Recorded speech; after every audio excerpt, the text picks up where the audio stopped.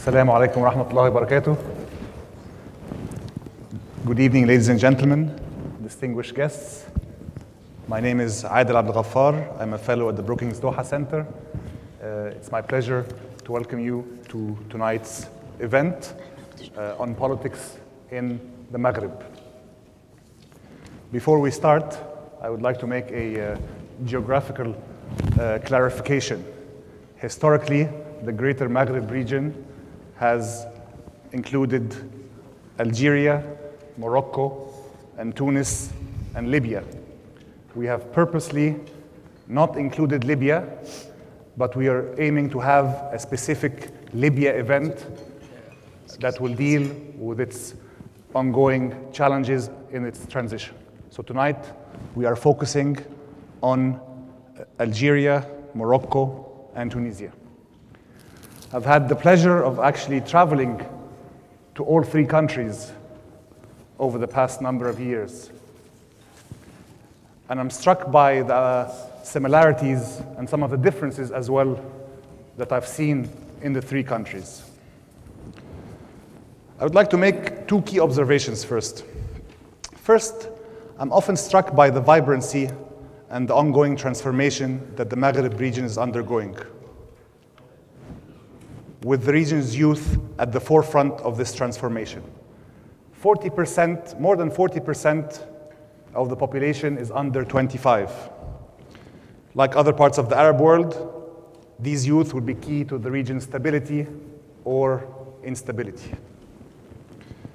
This generation has come of age during an unprecedented digital revolution. They have witnessed the spread of globalization and participated in a historic wave of protests. They are also the region's best educated and most urbanized generation. And thanks to the internet and social media, highly connected to the rest of the world. Despite all of this, this generation is also the least employed, with youth unemployment rates going up to 30% and even 40% in certain rural areas. Increased marginalization, decreased economic opportunities, and the lack of political openness has on occasion led to social unrest, legal and illegal migration, brain drain, and worst of all, provided a pathway to radicalization and violence. The second observation I would like to make is that governments in the region and ruling elites are under double pressure. On one hand, they have economic pressures from overstretched state finances, inefficient bureaucracies, lower oil prices in the case of Algeria, and pressure from international financial institutions. On the other hand, these governments face pressures from their own people, from their own populations, who after 2010 and 2011 have had their aspirations rise very high, but until now, these aspirations have not been fulfilled. And these unfulfilled aspirations have led to frustrations. So these are the type of pressures that these governments are facing. So tonight's panel, we're focusing on change and continuity. So with our esteemed audience, we will focus on what has changed and what hasn't. We also want to look at some of the similarities across the three countries, but also some of the differences. So to answer some of these questions and to grapple with some of these issues, we have assembled for you a fantastic panel of experts. Immediately to my left, Professor Ma'ati Munjib is a political analyst and a historian at the University of Mohammed V in Rabat. He is a founding member of the 20th February movement, which led the Arab uprisings in Morocco. Professor Munjib is also a leading human rights defender, not only in Morocco, but across the region, which has gotten him in trouble with the authorities on occasion. His most recent book is titled The Nationalist Movement in Northern Morocco. To his left, we have Dr. Amal Boubakr, who researches at the Grenoble University Pierre Mendès in Grenoble and is a research associate at the Doha Institute for Graduate Studies. Her research focuses on Maghreb country politics, democratization in the Arab world, Euro-Arab and US relations, and Islam in Europe. Amongst her many publications, she is the co-editor of Whatever Happened to the Islamists. And most importantly, Dr. Amal is a previous colleague of the Brookings Doha Center, and it's always a pleasure to welcome her back.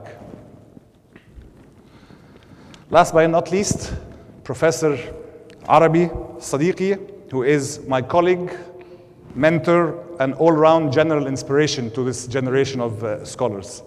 Professor Arabi insisted not to use a lengthy bio, but wanted to be introduced as simply a student of Arab democratic transitions. Professor Arabi is currently at the Qatar University, where he specializes in Arab democratization. He is the editor of the Routledge series, Studies in Middle Eastern Democratization and Government. So, ladies and gentlemen, today we will organize the panel as follows. We will have 10 minutes opening comments for each of our panelists. Then we'll followed by a discussion, and in the end we'll have a Q&A for the audience to interact with our guests.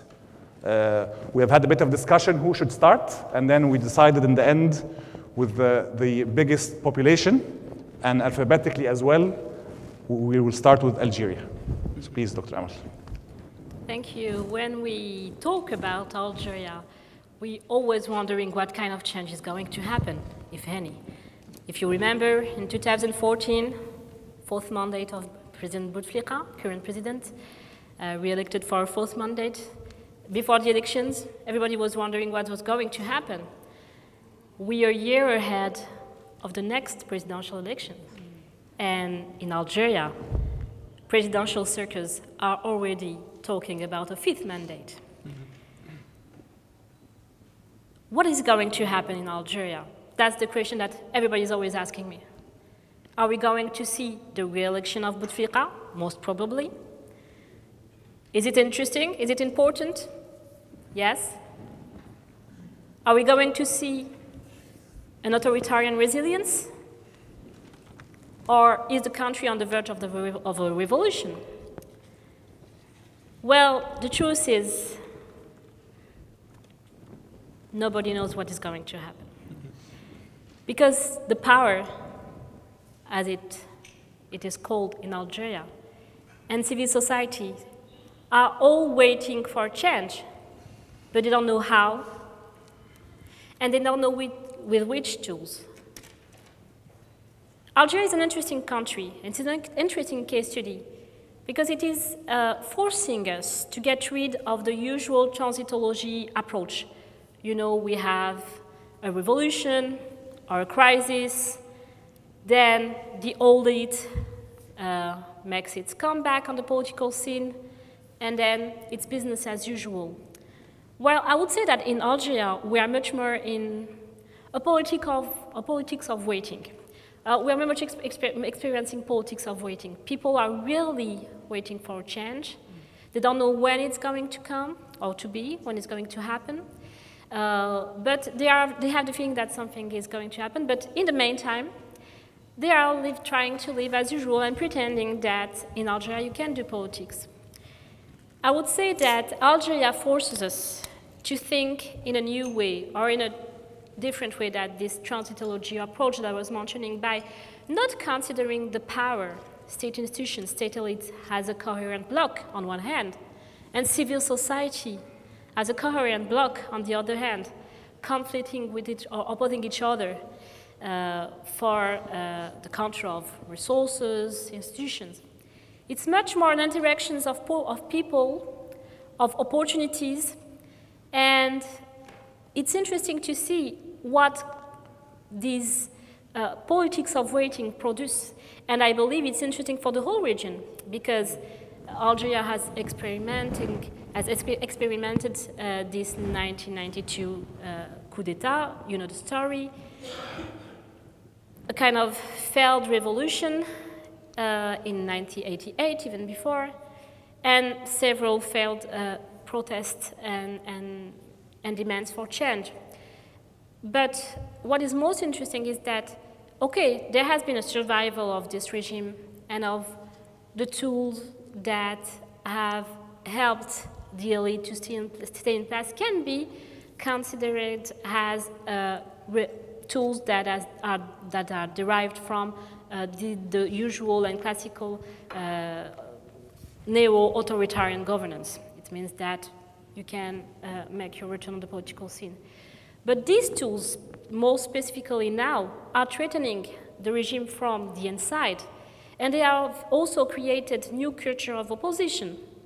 So that's why I think Algeria is an interesting country for the whole region, because in Tunisia, the revolution, the old elite made its comeback, and things have changed, but we don't know in which direction. Same thing in Morocco.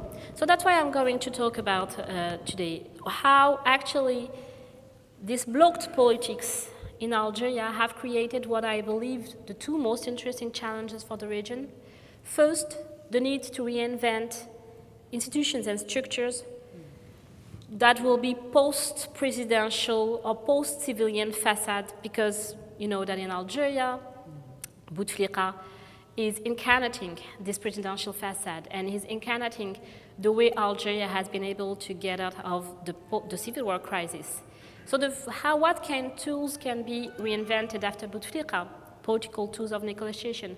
And the second important challenge is about new culture of civil resistance. We have protests every day in Algeria, but no revolution. That doesn't mean that there have, as I said in the introduction, that we are not witnessing change. But we actually have protests, street protests, daily street protests, who are using protests, riots, demonstrations, not to get rid of the regime, but to negotiate with him and with the regime, and I will explain how. So first of all, a bit of context. You know that in 1990, Algeria witnessed its first civilian president. Bouteflika was brought by the army as the miracle actor of a new democratic area in Algeria. He was the perfect cast, actually. He was able, because he was not a member of the military, and certainly not a member of the general collegial members of army generals who have been implicated or who have been deciding about the interruption of the electoral process in 1992. So Bouteflika was this perfect cast, this perfect civilian president, and actually he became a hyper-presidential president, a super powerful president. So that was good because Algerians thought, okay, we get rid of the army, we are no more under the grip of the army. The international actors also welcomed Bouteflika as a civilian actor. But it created several obstacles. First, this hyper-presidential function, this super powerful president, has sidelined every kind of state institutions that Algeria have preserved since the civil war. Governance was mainly by decrees, by presidential decrees. Opposition parties have been co-opted within a presidential alliance, even an Islamist one. The army wasn't that much in the front, and that was actually something that the army wanted very much so after the civil war, was not in the forehead of government decisions. So everything seemed to be perfect, but the problem now is there's a huge succession crisis, because who can succeed to a super powerful president like Bouteflika? Any competitor have been sidelined. Opposition parties also are not that much willing to play the game of the cooptation politics after 4 and a potential 5th mandate. It was okay to them to be integrated, co-opted by the president in order to give an impression and a feeling of pluralism in the first, second, third mandate, but 4th and 5th mandate, it's difficult to them to play a real role, even to be taken seriously by even their grassroots, because political parties, grassroots, and even ordinary citizens know that election is not the place of change in Algeria. They know that elections are very much controlled from the top, and that it's not through elections that they are going to change their relationship with institutions or have a greatest part or a greater political say in the country. So succession crisis, very important element. The blocking of any even internal competitor in the regime, because you know that's how it went. The army will pick up someone from its circles, and that will do. Now, Bouteflika has even created new clienteles of businessmen, of senators, of petty bureaucrats, who are all highly competing with each other. So it's difficult to consider Algeria as such an homogeneous country or such an homogeneous governing system as it was maybe 15 years ago. It's interesting also that to say that what allowed for the survival of the regime in 1999 and throughout the 2000s are the policy, the reconciliation policies. Sorry, national reconciliation has been decided from the top again, from the army, even before Bouteflika went to power. But the problem is that it has not been transparent, and it has not been built on legitimate foundations. There has been a public referendum, and it was kind of tricky because people were asked, are you against or for the peace in Algeria? So obviously people massively voted yes, yes, we want to reconcile with each other. But the terms of the reconciliation were much more directed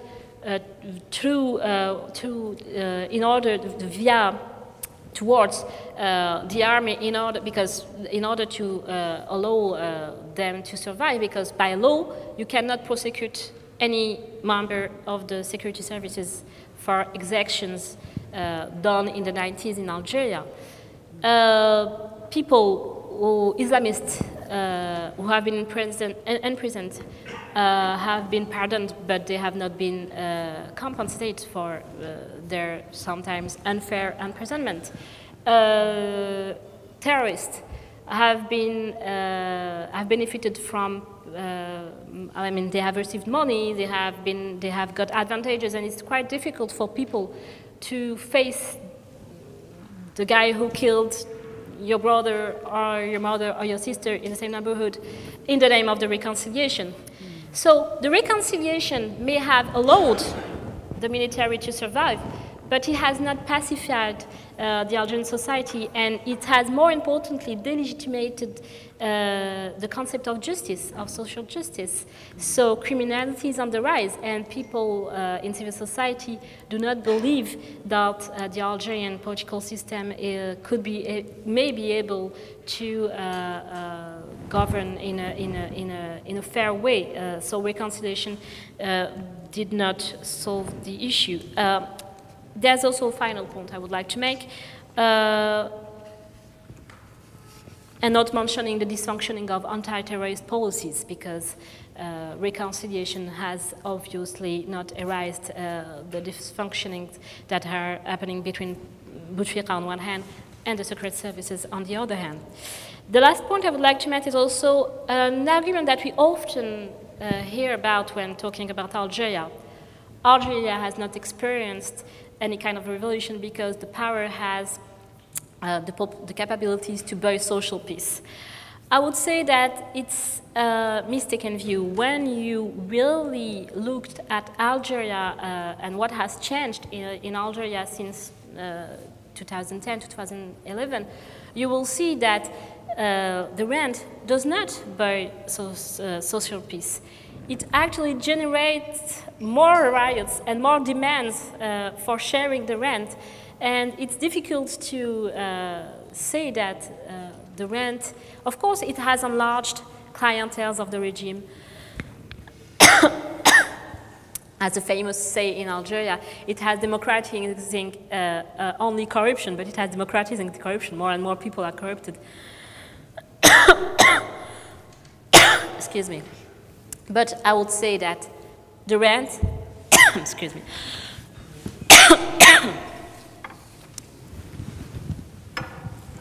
It's a plot.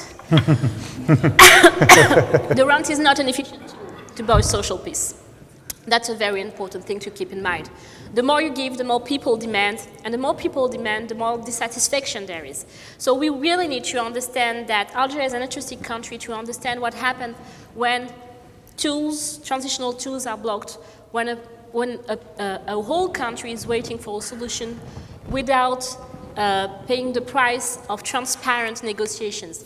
What is actually, and that's my conclusion, what is actually occurring in Algeria is that social protests, social dissent has not been eliminated, even if we haven't had any revolution, but it has only been moved outside any official channels for negotiations.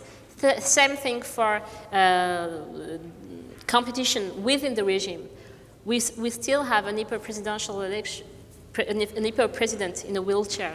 But actually, we still have high dissent and high competition within the regime between various clienteles. And it's not because we don't see it that it doesn't exist.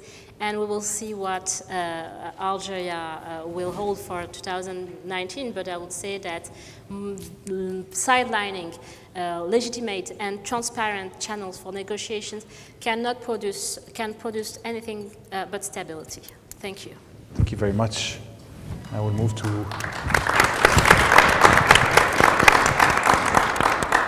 now for a Moroccan perspective. Will Dr. Mati, please? Thank you. Assalamu alaikum. First, please, I am sorry about my poor English, but I will use it in a way to make myself understood by you. No, so, I will try with English, yeah, and we will see. So Morocco today is one of the most open political systems in our region. But first, also, it's very easy to be the best in our region, given the general situation of public liberties and democracy in the region. The situation today in Morocco shows a multi-party system. There is a government composed of 6 parties. There is also a parliament dominated by a party that is known historically as an opposition party, the PJD, the Adala wa Tanmiya. One has the impression that the press is flourishing and diverse. One has the impression also that civil society, despite some problems, is active and diverse. This is the general view we can have in Morocco when we are outside Morocco. But if we dig deeper, we can quickly realize that Morocco lives under a semi-authoritarian regime. And that the situation of civil liberties and human rights and the freedom of press is today the worst in a quarter of a century. Since 1994, it's the worst situation for civil liberties and also for power sharing. As a historian, I can mention 3 major events that show, that prove that there is a lack of political will of the ruling elite regarding democratic reforms and power sharing. The first event was the first constitutional experience in Morocco from 1963 to 1965. I mean, the 3 events show also that when the regime, when the ruling elite is under pressure because of political or social unrest, because of the weakening for a reason or another of the official legitimacy, if you want, there is, I mean, projects of power sharing and democratization, if you want. So the first experience was during the years of 1963, 1965, about 2 years or 1 year, 8 months.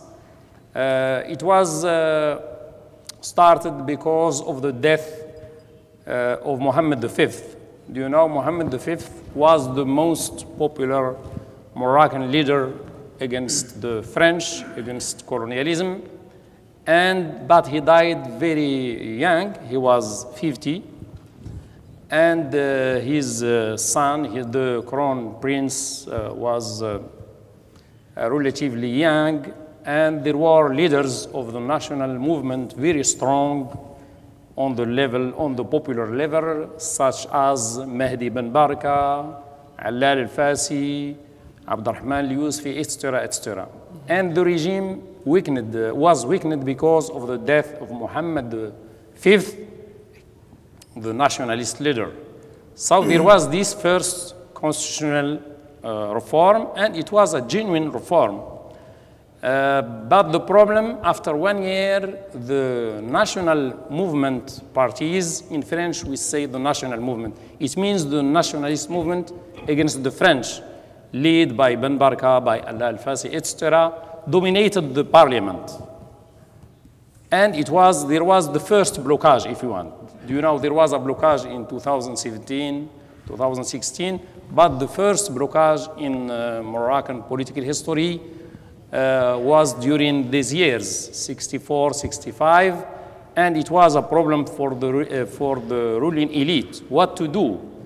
The parliament is dominated by strong parties, members of the independentist movement, led by the leaders I mentioned, and the regime had a very weak, elite, members of the elite, pro-regime elite inside the parliament, in general, rural notables, illiterate. 80% of them were illiterate, and 10% of them had primary school, or a degree only. The leaders of the national movement some were even philosophers, intellectuals. They were in prison for struggling for independence, etc., etc. And so the king decided a state of emergency that more or less remained until the 90s. The 90s, there was a new problem, and this is the second event, if you want. It is symbolized by the gouvernement d'alternance, or the transitional government, led by Abdurrahman Yusufi, who was at this epoch about 75. And because he had the legitimacy, so he became to help the regime to, to recover, bring back from this weakening, because there was the most important protest in the history of Morocco until today was organized in February 1991. About 600,000 people asking the king Hassan II for reforms and also to withdraw the Moroccan army from the second war in the Gulf. And there was really, during one year, the situation was very, very unstable. Even we know now that Spain army, for example, organized, a mobilization of the army to, to prevent any Moroccan attack against Ceuta and Melilla, because they thought that the situation for the regime was so bad that he will try to have, if you want, a solution by liberating, the Spanish enclaves in Morocco, etc., etc. And now it is officially, recognized by the Spanish, Studies Center that is under the supervision of the Spanish army. Just to give you an idea that the situation was very bad, and also what made the situation in the 90s very bad for the ruling elite, that Hassan II became very sick, really very, very sick, since 1994. And there was the political unrest, social unrest, and the sickness of the late Hassan II. And there was government that is named the Gouvernement d'Alternance and led by a very popular leader that is Abdurrahman Youssoufi, 94 today. And, but just after, the death of Hassan II, and the ruling elite was, how to say, stabilizing the situation. So 1 year and a half, or about 2 years after the death of Hassan II, the situation became very good for the ruling elite, and Youssoufi was sacked, and the government wasn't appointed according to the majority in the parliament by, it was led by a technocrat close to the palace. So this is the second event showing that there is a lack of, a political lack of the ruling elite regarding democratization and power sharing. The third event is the blockage in 2006 and 2016 and 2017. There was in Morocco protests during the year of the Arab Spring. It was relatively strong, about 150 towns and small towns and also big cities participated in this movement, asking for democratization. And the demands were mainly political demands. Civil liberties, human rights, democratization. And the ruling elite tried but couldn't to organize counter-protests. So after about 5 months of protests, the government organized a pro-regime demonstration, but this demonstration was organized by Tariq al-Bouchishia. A brotherhood, a traditional brotherhood, financed and funded by the government, and the demonstration was really weak if we compare it to the protests, asking for democratization and freedoms. So there was a very intelligent reaction by the ruling elite, and there was a very good constitution in July 2015, and even there was a government and there was elections that were not rigged for the first time in Morocco. Elections weren't rigged, and they were won by an independent party that is the PGD, Al-Adala wa Tanmiya party. And there was, a government led by a former opponent to the regime, that is Ben Kiran.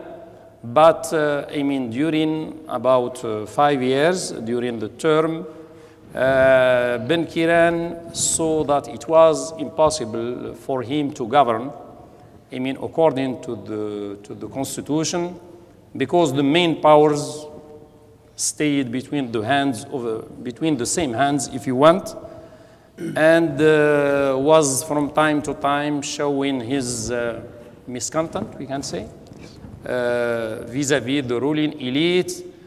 But the problem, in general, the ruling elite, after 3-4 years, a party in the government, after 3-4 years, he lost any popularity because he can't govern and he can't oppose the regime. So you have not the material benefits of the government because you can't implement your program for your constituency, and in the same time, you have not the moral advantage to oppose injustice, lack of democracy, human rights abuse, etc., etc. In general, it was like that.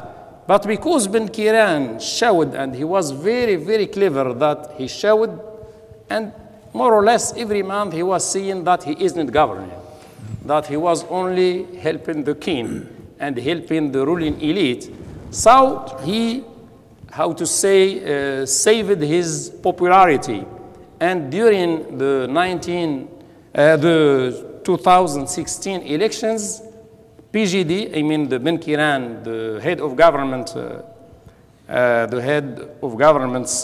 ruling party, and the ruling party, if you want, ruling between quotation marks, won the elections, and even he got the highest score in the history of Morocco.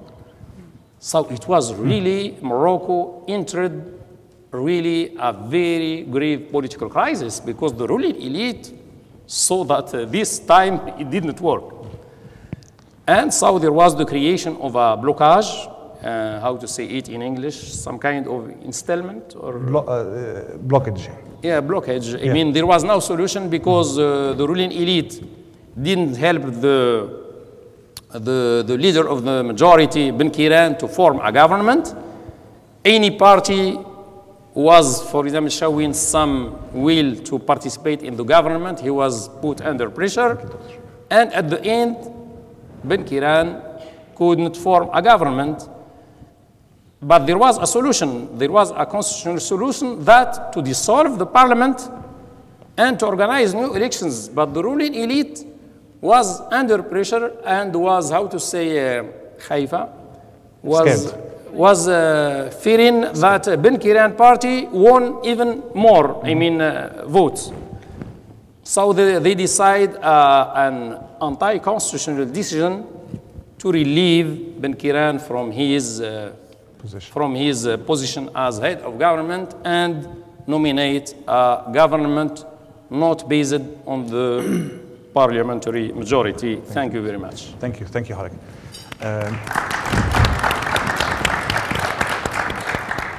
Dr. Arabi. Am I on?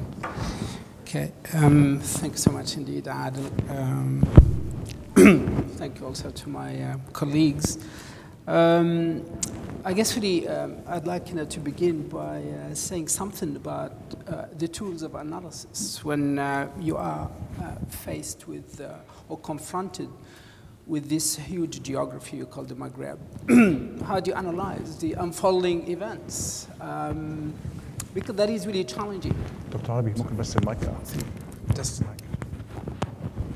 don't know. Can you hear me now? Yeah, that's yes. better. Okay, thank you. Yeah, cheers. Let me repeat. Basically, for me, like the starting point, the departure point for, I guess, really understanding or at least coming to grips with what's going on in North Africa is to understand what methodology, what tools of analysis are the best for reading the unfolding events. Cool. Cheers. Okay. Can you hear me now? Yeah. Okay, excellent. So I guess really what we have on the one hand the democratization field, transitology, as Amal correctly mentioned. And I guess really the paradigm at the moment is really dying. How can we utilize a dying paradigm to understand and read, interpret the events in North Africa?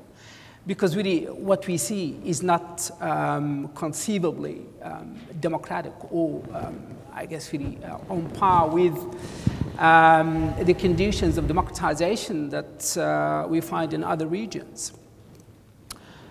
And I guess really you can say, well, maybe social movements theory, but do we have really social movements in the region? Despite the fact that you've got people who are, at least they have they have adopted a purposeful engagement, civic engagement towards some kind of a change.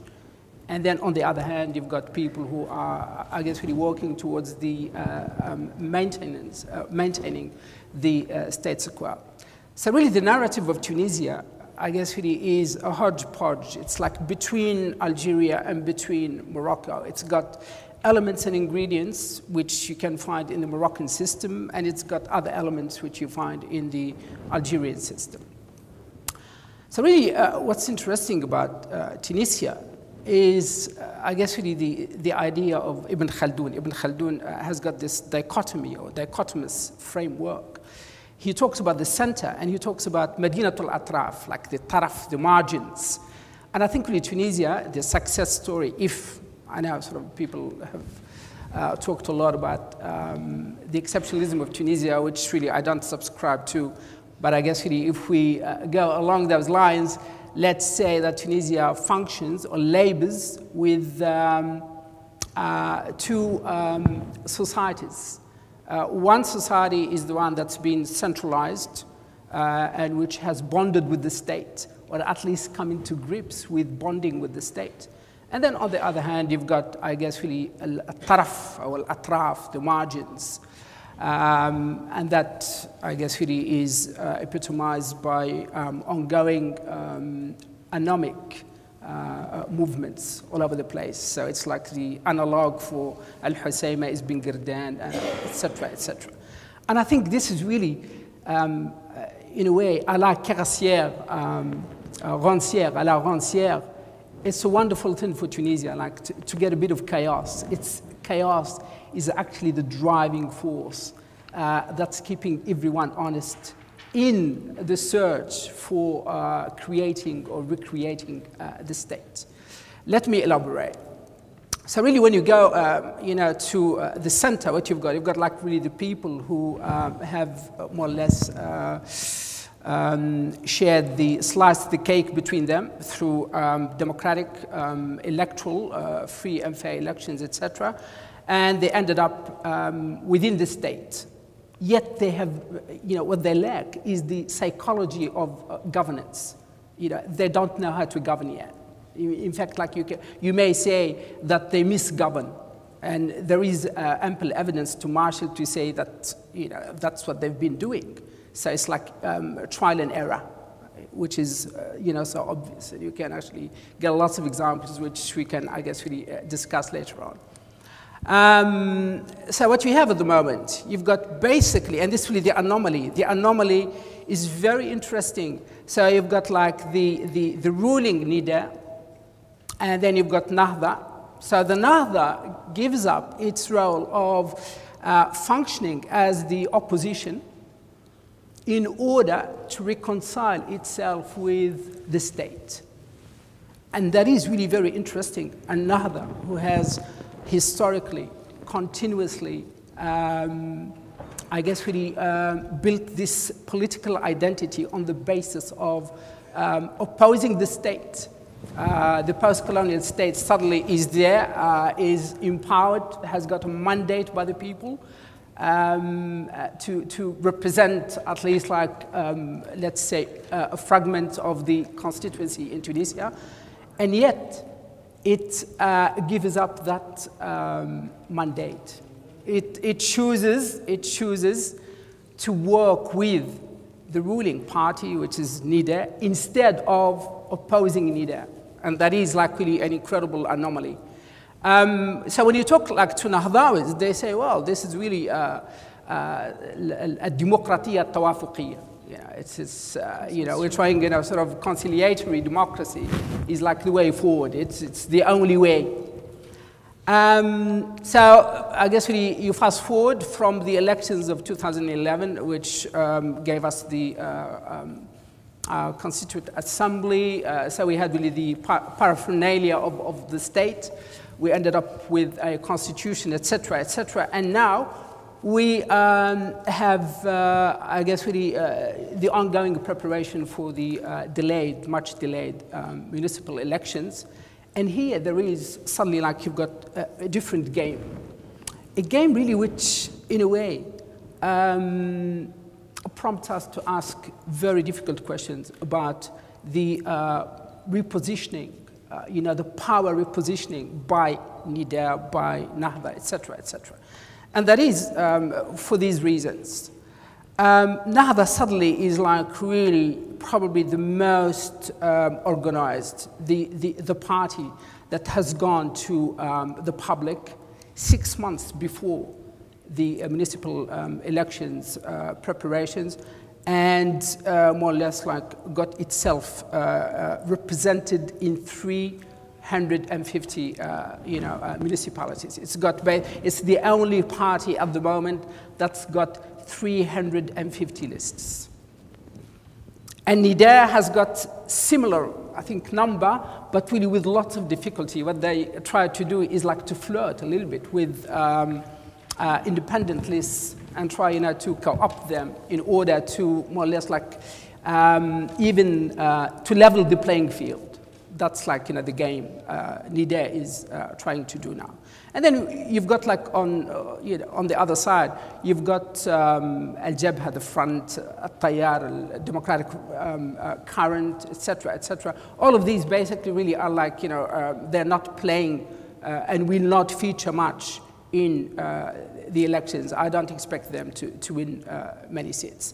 But what's really happening here, it's like really this, it's almost like reversing, or let's say, committing the mistake or the sin of historical amnesia, because in 1989, Nahda made the mistake of bidding for power by having lists all over the country in Tunisia, and they paid like a huge price.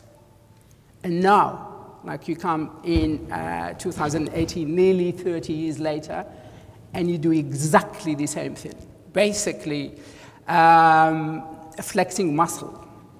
And that is really dangerous in a place like Tunisia, because you've got like the left, the radical left, which is lurking, on the sidelines, trying, to find any kind of excuse to exclude Nahda, to basically diminish the importance of, such a win if Nahda, let's say, like, sweeps, the board on the day of the elections in May. So this is really the game. The game is like what we have. You have like the organizational, let's say, capacity building. Nahda is good. Nahda probably like, features first. Then you've got Nida, and then you've got the other parties. So this is really one game. This is one game, basically. And I think really this game is not really about the municipal elections. It's not about the declared and stated aims, which is decentralization, which will take a long time before we arrive at decentralization, simply because I guess really the juridical legal systems for entrenching decentralization are not actually in place. And then what you've got there, you've got at-taraf, you've got the margins, you've got really people who are more or less keeping the state and politicians honest, and that is like the anomic side of politics in Tunisia. And Tunisia really like, this is really important, this is like something, to remember, that Tunisia has probably persevered on the path of, Karl Marx has got like, a nice term. He talks about the fetishism of commodities.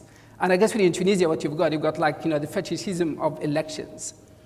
Really, you've got like this fetishism of elections. So really what you have at-taraf, the protest movement, which in a way, I think really it denudes the Tunisian system, the Tunisian political system, because it has not been able so far to recruit strongly from the youth movement.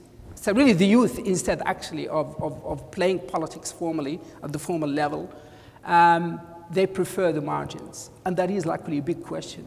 Why the youth? And I don't really know whether this question actually applies to Algeria and Morocco. Why the youth in Tunisia, maybe that has got implications for Algeria and Morocco, choose the informal over the formal? And what are actually the implications of that for stability, for democratization, for distributive justice, etc., etc. All of these are really important questions, in the Tunisian case.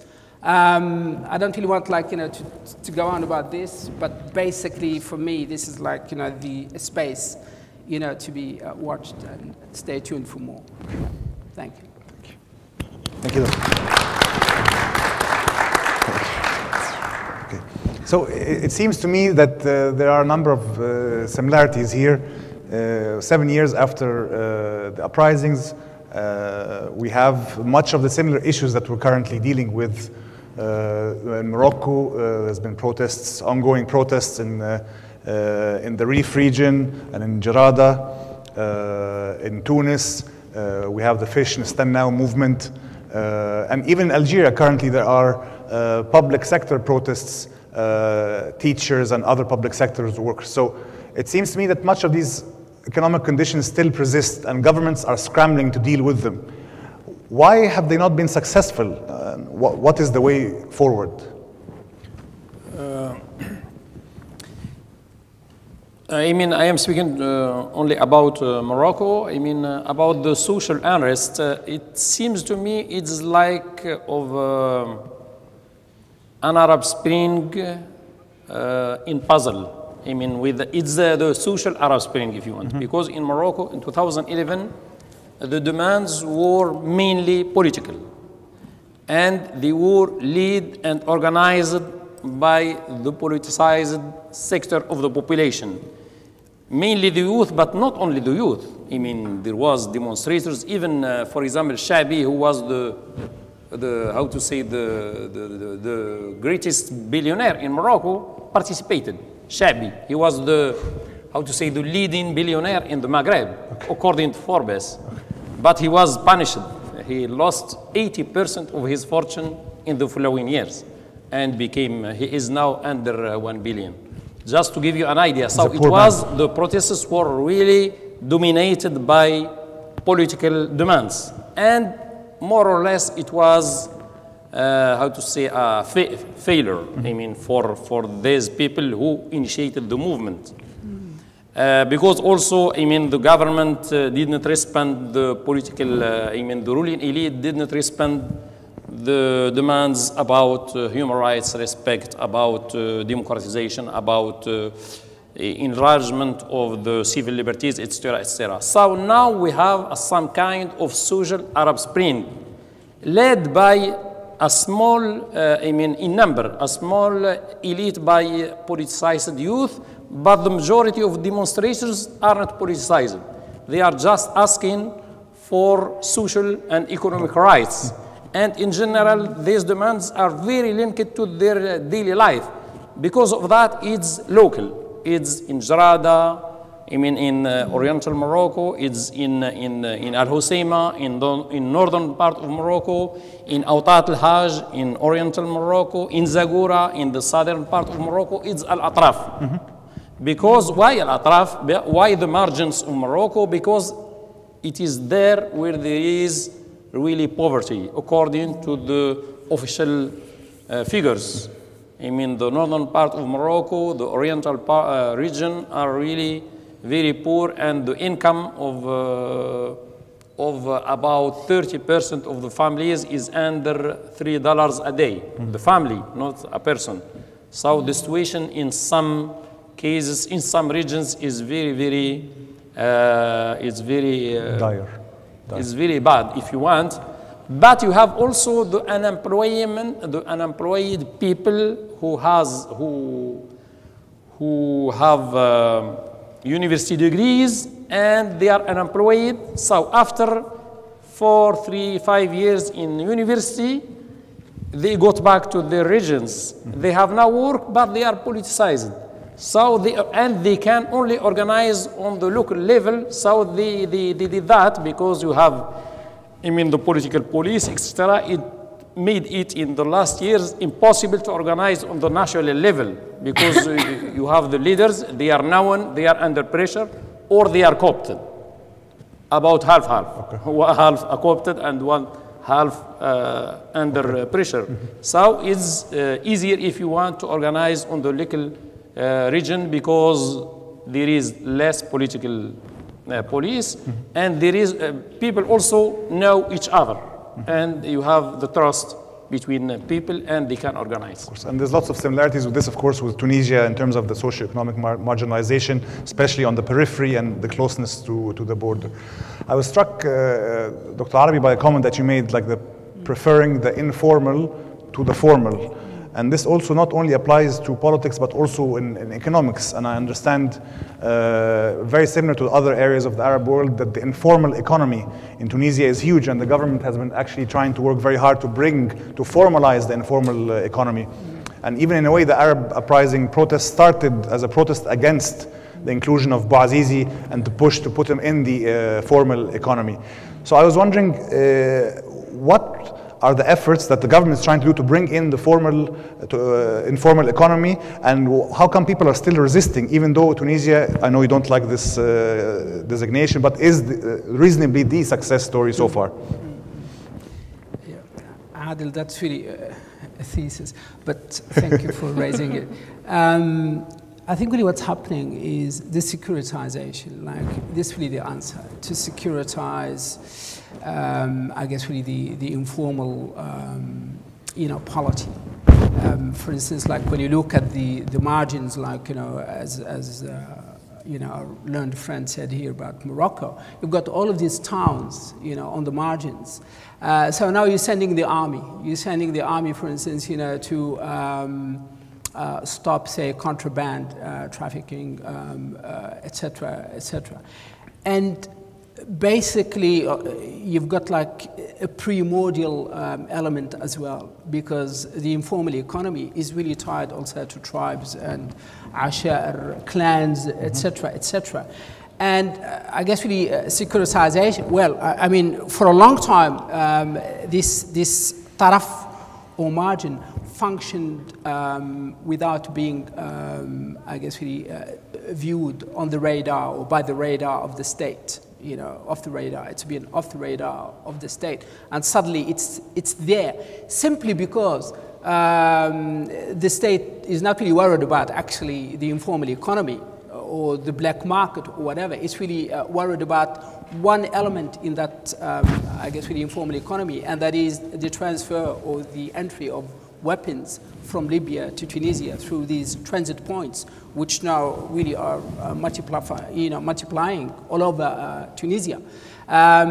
So the obvious answer under the current government is to send in the army to try, to manage, these, this space, this informal economy. I guess really what we can say about North Africa, as like Jacques Burke, in his book about, I think it's called L'intérieur du Maghreb, or Intérieur du Maghreb, inside the Maghreb, came up with this, I guess, really nice formula. He said, look, you guys have to study the Maghreb always through the, well, it is like the colonial prism. How can we understand the colonial? Because really, le colon, when they left basically this terrain, this let's say, unruly terrain.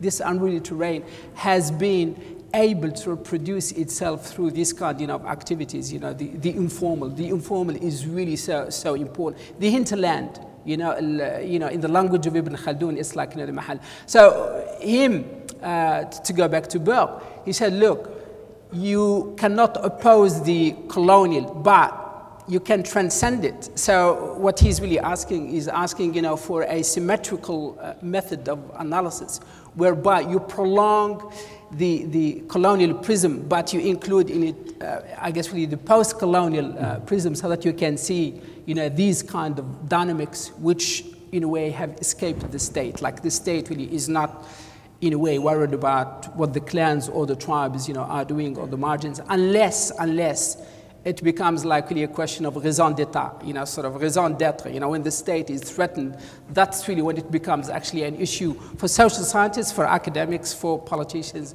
etc., etc. But at the moment, really, even that is not really, I guess, really the modus operandi. At the moment, the modus operandi is to send the army. It's almost like one-size-fits-all type solution, and I think it's really. It's creating a boomerang effect. It's basically backfiring, because to securitize, a domain like that, you're actually creating potentially enemies and maybe potential radicalized elements in society, which will complicate, the situation of transformation, democratization, etc., etc. That's how I see it. I think securitization is really a big problem, for these states. Yeah. I think this also has echoes of Algeria, I think, in the informal versus the formal. Definitely. First, I would say that being on the informal side is a situation that is imposed upon the people. It's not a chosen one. the power has chosen to put people, to sideline people. And for the majority of the people, there's a kind of deal, a shared impunity deal. Do what you want, steal what you want. We will close our eyes on what you want. There won't be any accountability demand. But then close your eyes on what we are doing and let us do what we want in our daily lives and informal markets and so on. That's for the majority of the people. I mean, after the failure or the end of the big populist discourse, such as the nationalist or the Islamist ones, there's really no place anymore for the Arab people in the Arab world. I mean, so what we can see, and that's also maybe a way to explain the multiplication of protests. And if you look at these street protests, they are carried by individuals who want to, or corporations or people who want to talk about their daily problems. They don't want to be, to embed their discourse or their actions in huge ideological discourses or traditions. If I take the example of Algeria, you have three kinds of street protests in Algeria, you have around 10,000 protests a year. I mean, we are not talking about, that's not anecdotal here. You mentioned public sector. That's an important one. Doctors, teachers who are asking for better work conditions, salary rise and so on, but more importantly, for autonomous representations. Political representativeness from a fake pluralist and fake elected governance systems is an important issue.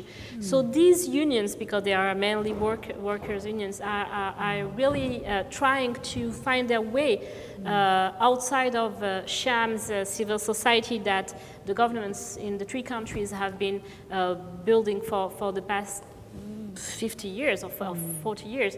So unions, public unions are trying to reach autonomous political representation.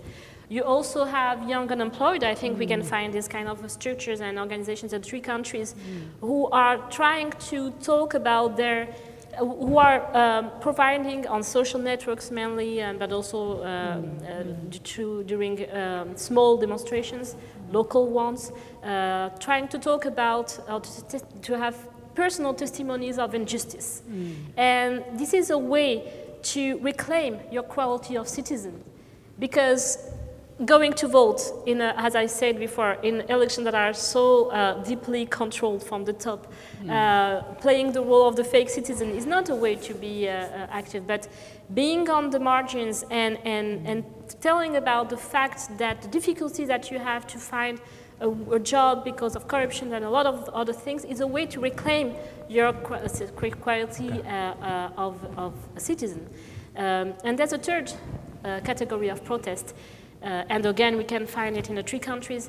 It's about basic social protests, asking for houses, electricity, and it's also in the three countries a way to bypass their marginalization, the marginalization of simple, average daily people from rentier and clientelistic circles. I mean, not everyone benefits from the rent and clientelistic redistribution in these three countries. So going to the streets, as I mentioned in my presentation, and hurling the state, hey, the state, where are you?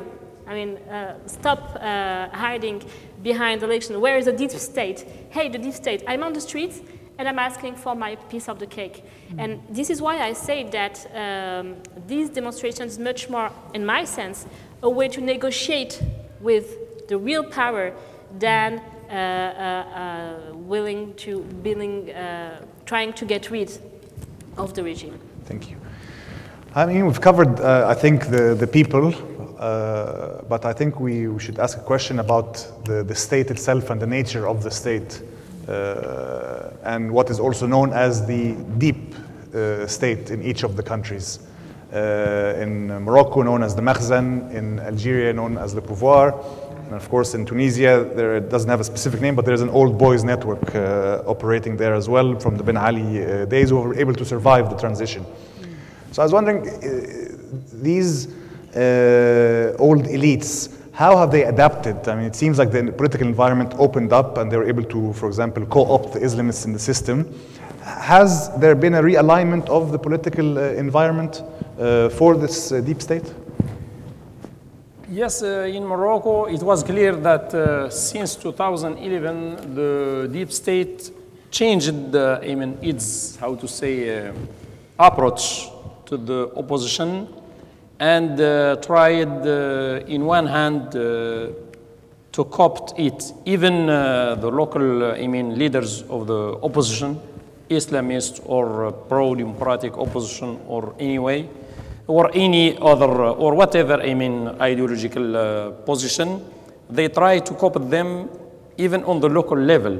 For example, to push them to win elections, to push them to create association or social groups, and to receive, public money to develop the place, or to help poor women to have an income, etc., etc.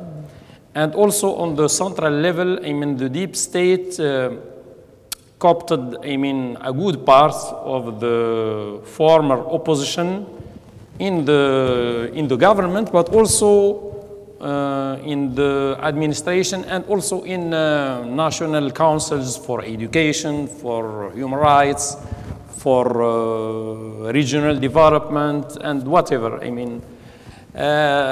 Also on the, how to say, on the popular level, the deep state turn a blind eye on the illegal, if you want, economic activities in order to make pressure of the state, less, how to say, less firm, less strong than before. For example, even in Morocco, some intellectuals named the ambulant merchants Bouaziziyin. It means named after Bouazizi, the Tunisian guy who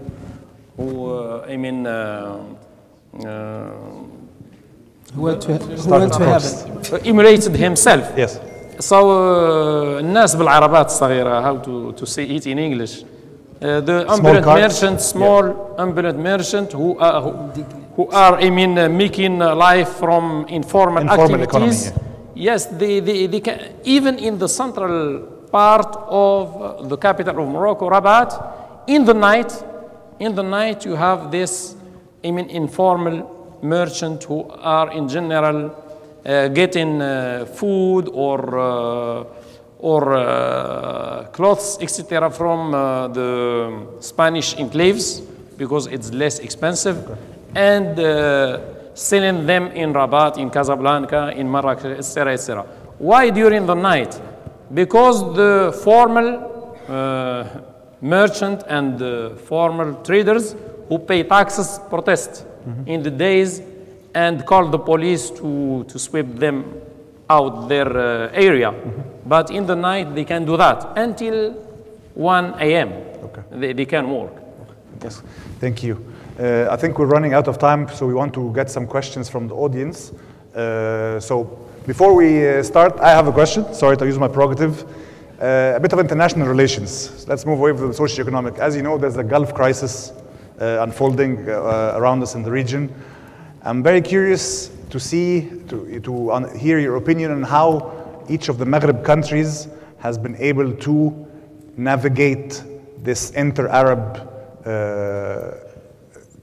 discourse and conflict. Thank you. As you know, Tunisia is the foreign policy of Tunisia is not to have a foreign policy. They don't have one.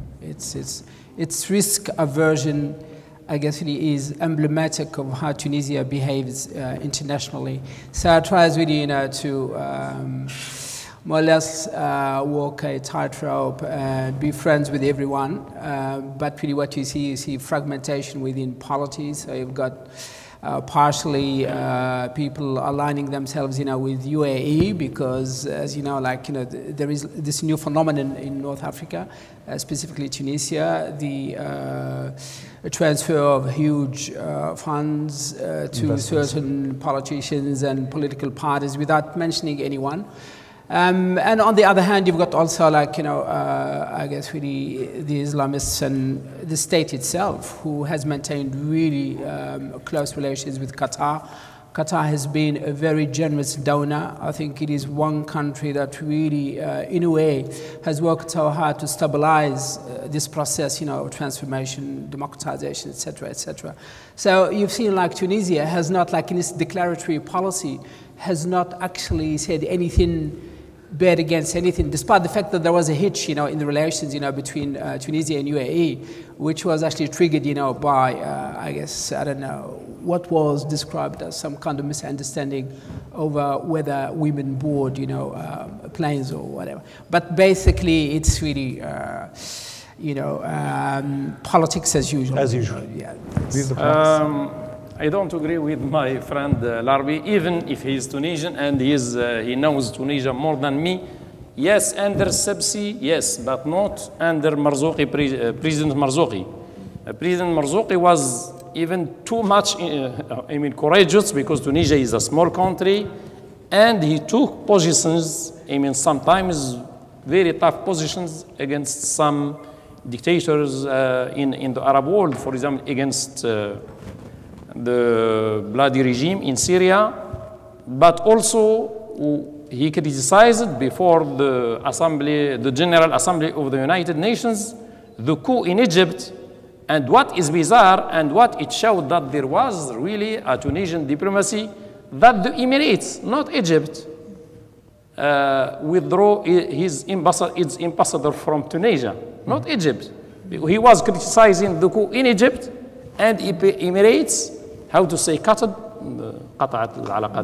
relations. Cut off the diplomatic relations with Tunis. So it was really a very important step by President Marzouki. For the first time in the Arab world, there was a pro-democracy diplomacy in the region. Amal? Well, Algeria is a known interventionist country by nature. It's linked to its post-colonial history. We do not want to give lessons to certain countries, and we respect their sovereignty. So it's not quite. It's quite normal that Algeria has not taken sides. But I believe that there's also. I'm always blaming the government of or the governing elite of the three countries. So I will be the devil advocate for once. I believe that also the three countries have been reduced to what really Europe and the US have been tailored for them for the past 20 years, which are anti-immigration and anti-terrorist policies. So it's difficult to have these countries now taking sides or having a clear position on Arab affairs. These three countries are not taking position on Arab affairs for the past, have not taken positions on Arab affairs for the past 20 years. So even intra-negotiations, the Arab Maghreb Union is still something that we are, it has not materialized. So the capabilities of negotiation at an international level is quite weak. Thank you. Okay, we'll just go out. I think I'm noticing the time. Let's have some questions from the audience. We have here a gentleman here, please, in the center here. We'll take a couple of questions, and then we'll go to our panel. Thank you. Regarding the first speaker, Amal Abu Bakr, Algeria, I think the blockage in Algeria didn't start with the fourth mandate of Bouteflika, or maybe the 5 or the 6, but it's something more. Do you know that the first day of the independence of Algeria, there is a big conflict between l'Armée des Frontières et ceux de l'Intérieur? It means that after 6 decades of the independence of Algeria, always the internal conflict in the system is reproducing. Maybe when the Algerian population was less than 20 million, it was less to manage this population, even if the price of the oil or the gas was less than 10. And now it's more complicated, but I am not so sure that what you mentioned is really true regarding Algeria, that this deal between les gouvernants et les gouvernés, this is the strategy also, we didn't do it before. What's the question, sorry? My question is not so new as it was presented. It's something, and here I join the Moroccan, that it's linked with the history. And to finish, before the independence of Algeria, do you know that the Bambarka, Bourguiba, and other Algerian elite was in the same l'association des étudiants maghrébins en France, l'association des étudiants nord-africains en France. It means that we are here in the same generation of politicians. If you listen carefully what Bourgi, Egyptian, Tunisian president now describe Algeria, we feel that we are in the second year of the independence of Algeria and Tunisia. This, I think that we cannot reduce. Our analysis only is what is happening. Thank you, sir. Thank you very much. We'll take a couple more questions. Should we answer now? Ranj? Okay, very good. In the back. Question back there. Yes, please, sir.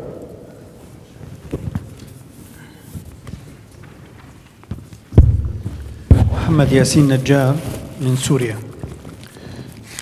هناك عدة أسئلة للكل. I have a number of questions for each and every panelist. The first question: is it possible for Tunisia to withdraw, to go back to dictatorship? As for Algeria, you have seen Al Jazeera a decade ago, and I've been really surprised to the level of underdevelopment when it comes to the economy, knowing that Algeria has human capital and also has oil. So why wasn't Algeria able to develop and advance? As for Morocco, is there any hope for Morocco to transfer into a constitutional monarchy? So this situation in which it stands between a number of powers that are given to the political parties, is this a situation that is going to continue? The last question is the relationship between the countries of North Africa. I have found that we have not shed light on this matter. There is a problem when it comes between the relationship between both Algeria and Morocco. So I can try to not to answer, but to make some comments after the question of my friend from Syria. If it is possible in the future that Morocco can take the road to a true parliamentary monarchy. I mean, in the constitution, it is said that Morocco is a constitutional, democratic, social, and parliamentary monarchy. But I mean, on the problem is on the level of implementation. Up until now, I mean, the ruling elite is not the elected elite. It is another elite that developed inside the country, inside the regime during the last 3 centuries, if you want. And the problem now is if there is, I mean, there is a social development, the education, for example, is more and more larger. I mean, larger sectors of the population are more and more educated in school, sometimes at the university. And there is, I mean, political demands asking for a parliamentary monarchy. I think in 10, 20 years we can have it, because the Moroccan monarchy has the main thing in the Moroccan monarchy politics is the survival instinct.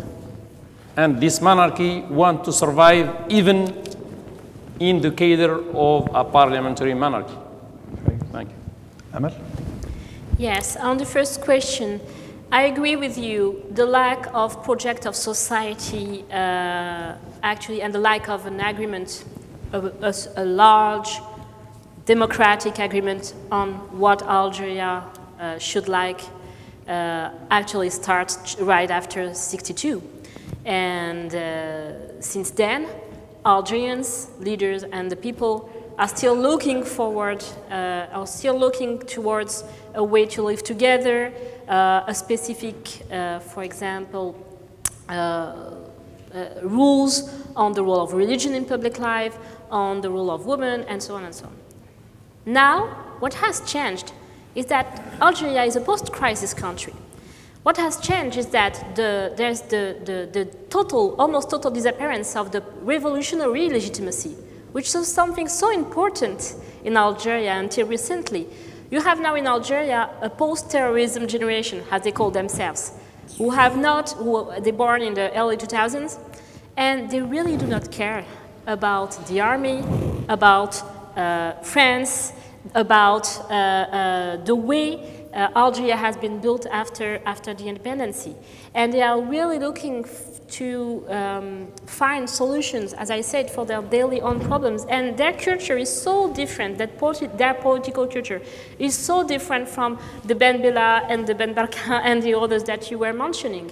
I mean, it's a joke, it's somehow tragic, but for a country who puts such a strong focus on the revolutionary legitimacy, go now in Algeria and ask young people about, to give you three names about revolutionary heroes. They will find great difficulties to do so. So I really believe that, yes, there are ongoing problems, especially on the rules and what it means to be an Algerian and what it means and how we can live together as Algerian people. But still, there's a new generation that is totally disconnected from the old debates, and especially the post-colonial debates.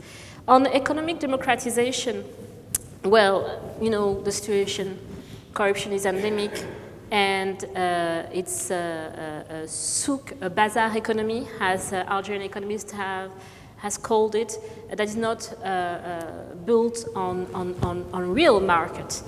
Now, thanks to rising oil prices throughout since the early 2000s, there has been the emergence of a middle class, but there's no real political exit for this middle class. So, and of course, a political willingness to modernize the country should be the lead to modernize the economy.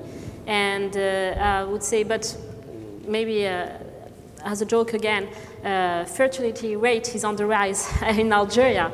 So even if there's no economic democratization right now, people feel more at ease as middle class, and they have benefited also from a lot of sponsored and subsidized houses in Algeria that gave them some, or at least a chance or a hope to do better. But at a top level, there's still no real willingness or real plan and real project to democratize or to modernize Algerian economics.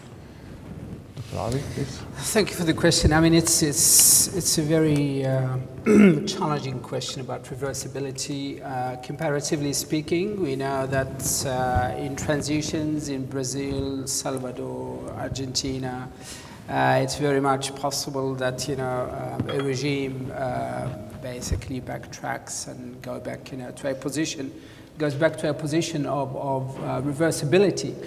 In the case of Tunisia, I must say this. There will never be a return of a quasi-Ben Ali regime. That will never happen at all, definitely.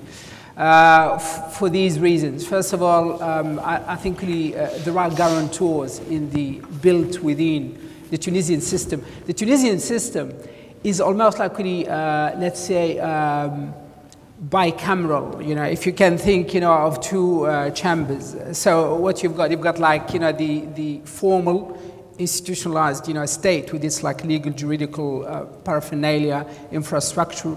And then what you've got like, the non-state institutions which are really important. They wield lots of power. They're very much part, of this game of as Laswell named it, who gets what, how, and why. Especially the syndicalist movement, so it's one of the guarantors. It's got muscle, it can actually mobilize, it can oppose the state, etc., etc. You've got like, the women's movement is very, very powerful. It's vociferous about human rights, about equality, etc., etc. At the moment, it's leading an incredible campaign about parity, not only electoral parity, but also of inheritance, etc., etc. And you've got really like, this anomic side in Tunisia. Tunisia is bubbling below the state, because really you cannot gauge this just like by looking at what happens at the level of the state. It's also really by what happens below the state. And below the state, I guess really in Arabic, if I can respond, التعويل على ذكاء الشعوب، يعني الشعب التونسي وشعب عتيد. It's a remarkable people. For me, I rely on them. I think it's sort of like if you are looking for guarantees of why Tunisia would not reverse, you look really at the Tunisian people. They're really keeping the state honest.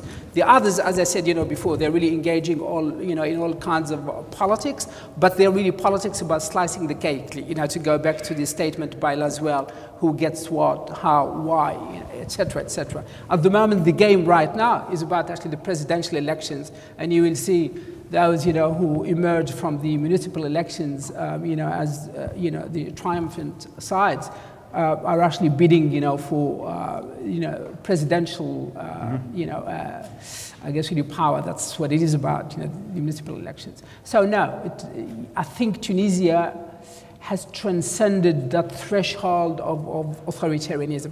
True that at the level of the infrastructure of the state, of power, you've got the authoritarian bureaucratic system is still there. That's really why, like, in a way, like, when you go back, to the prism of, Burke, when he says, look, you've got like to look also at, the post-colonial, side of power to understand reconfiguration of power, who gets what, etc., etc. So it's I think Tunisia, we can safely assume, of course, like no one can guarantee that would not happen. It's got Buckley's, to utilize an Australian phrase, on one front, and that is like the economy. If that is really one thing Tunisia has to pay attention to. True, like it's the dividends, from I guess really European aid, etc. Qatar, as I said before, is a generous whatever. But you've got really to recreate, the means of production. You've got like the brain drain in Tunisia. Like in the past 2 years, 90,000 youth, educated youth left Tunisia. That is very, very risky. If you want, like, to build an intelligent society, to be the, I guess, really the fodder of democracy. I guess, really in the language of Stuart Mill, you need an intelligent, society, to mobilize for the purpose of democracy. You need to retain your youth. The youth is leaving. Willingly or unwillingly, or by all means, the both peoples, of the world are basically North Africans today, Egyptians, Libyans, Algerians, Moroccans, etc., etc. So I think, yeah, we have transcended a threshold, I think, really of democracy building, democracy learning. It's an apprenticeship, it's a workshop, it's work, sort of underway. We are hopeful. We'll see. What a fantastic note to end on. A bit of hope. Always get some hope from Dr. Arabi. It was a real pleasure for this event, and I think lots of the discussion was very rich, and perhaps we'll have a follow-up event at a later stage. Can you please join me in thanking our panelists for this fantastic event?